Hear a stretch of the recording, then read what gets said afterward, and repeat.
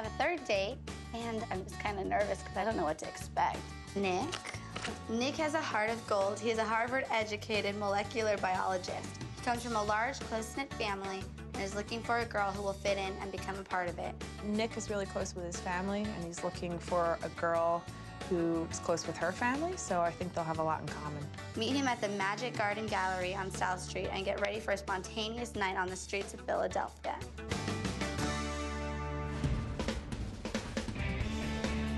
I've been through 2 dates. I'm ready for my third, and 3's always been a lucky number for me, so I'm very excited. Breck is intelligent, well-traveled, and was brought up with values. You will also have a lot to talk about when it comes to your careers. Breck is the owner of an antique shop, and I know that's something Bree will really be into, considering she owns a vintage shop, so I think they might have a lot in common. Meet him at Balboa Park. The holiday continues. I'm about to embark on my big nighttime date, and I get to wear my vintage dress and my red heels. I'm so excited about that. I've been wanting to get dressed up this whole time.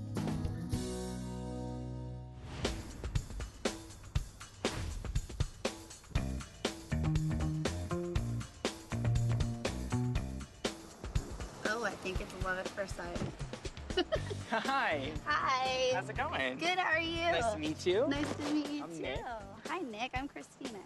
This is the Magic Garden. This is pretty much just like a big art sculpture. Nick was very good looking. He was sort of the complete opposite of what I was expecting of a biologist. Yeah, let's go check it out. I think Christina's beautiful. I'm excited to get to know her a little bit more. I have some flats in the limo. I might need to put those on. Oh my goodness, you could have a fantastic event here. This was all done by one guy. This is pretty much like mosaic form of art. This is very cool. Let's check it I've out. never seen anything like this. Yeah. This is Eddie down here. So what do you do right now? I do brain research. I work on a brain disease called Huntington's disease. I've been doing that for the past couple of years, and Wow, that's impressive. you know, I have a really good place in mind to eat dinner tonight if you'd like to go. Yeah, well, All right, sounds no, good. this was a great idea. I really like it. Cool, I'm glad you enjoyed it.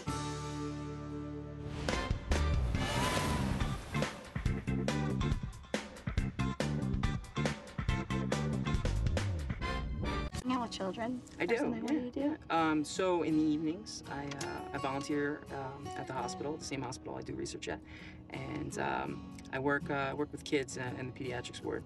Nick was so interesting. I was fascinated by him. The rest of the week in the evenings, I have a band. You have a band? I do. I'm a drummer. I'm pretty amazed right now. You're pretty well-rounded. All right. So this is M. Thank you.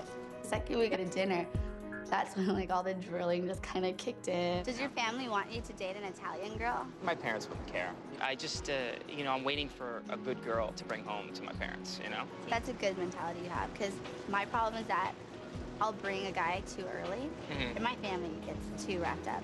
This might sound intimidating, but if you're dating me, you're kind of the family's really involved. You sound Italian.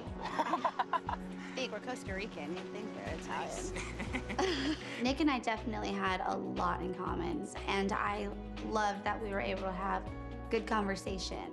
Huh, you're getting more and more impressive.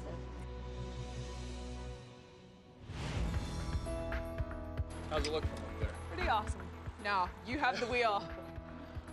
All right, we're almost here. You have a typical Italian family, don't you? Oh, yeah. Do you guys have family dinners?